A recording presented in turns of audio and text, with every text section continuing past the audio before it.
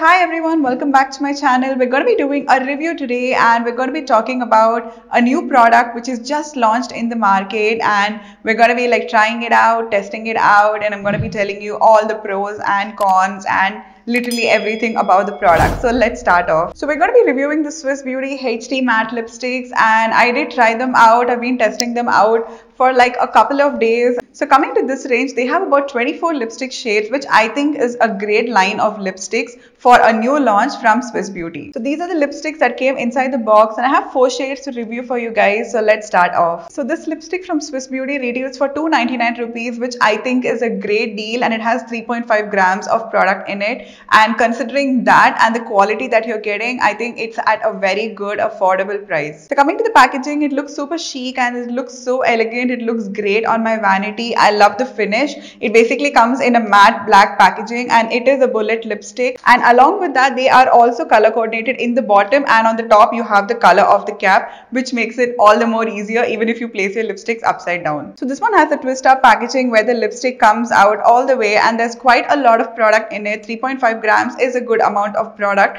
especially for the price that you're getting it and the quality. So one disadvantage of the packaging is that it has magnets only on like 2 corners. So if you close it with like the other 2 corners, it does not really align, and like the cap doesn't really shut. So it can be a bit of a hassle during travel, and every time you shut your lipsticks, you need to make sure that the magnets are aligned, which is a little bit of a task to me. So another thing that I noticed is that the formulation of these lipsticks are like very comparable to the Huda Beauty's the powder bullet something, like one of those lipsticks. So they feel very similar. They have that smooth application on your lips, but I would say the Huda one is slightly more long lasting, but at the same time it is more drying than the Swiss Beauty one. So it's kind of a trade-off between both. So coming to something which is very important when it comes to a lipstick is definitely the lipstick's texture. So these are extremely soft. They're very finely milled. There are no chunks or grainy stuff in it, which is just amazing. Like I've been wearing this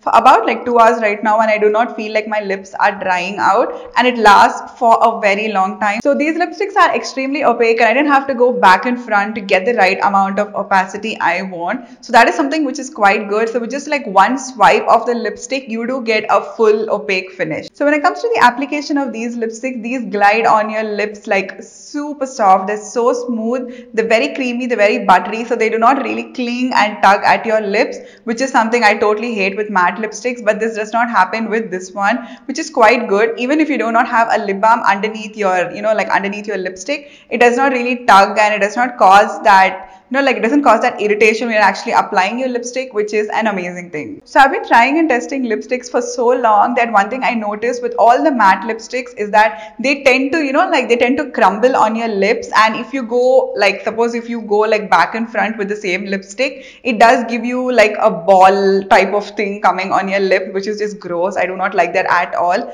and it just sits and just accumulates on your lips, but that did not happen with this one. So I just want to do a couple of tests. To see how it works under some of the conditions that we live in. So the first thing is the transfer test. Okay, so it does transfer like to the slightest extent, especially like the inner part of the mouth, but the other regions it just seems fine. So let's see whether but it does not really lift off the product from your lips. So there's still like a lot of it going on. It still looks good as new, but there is the most slightest amount of transfer with this one. So the next way that we're going to test the lipstick is something which is going to be helpful for a lot of us, which is to see whether the lipstick layers well or not.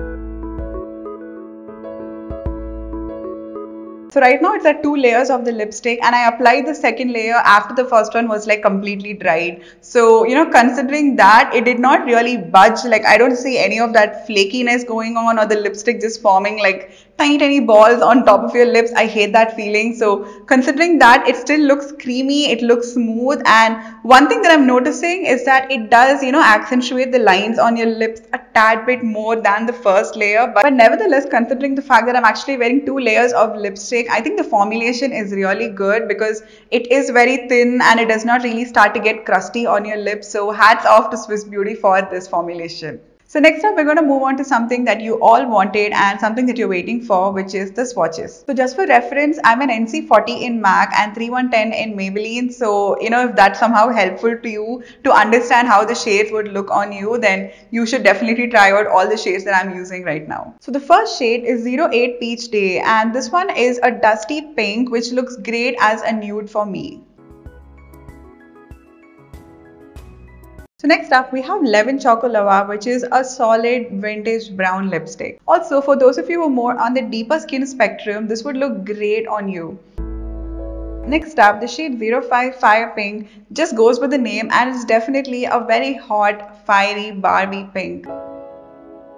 The last shade is 17 Fresh Red, which is more of a neutral red. So this shade is a definite must buy if you're looking for a lipstick which isn't too flashy and gorgeous. So let me know which other products you would like me to try and test out from Swiss Beauty, and do give me a big thumbs up if you like this video and subscribe to my channel and press the bell icon. And I hope you guys enjoyed this one. Until next time, bye.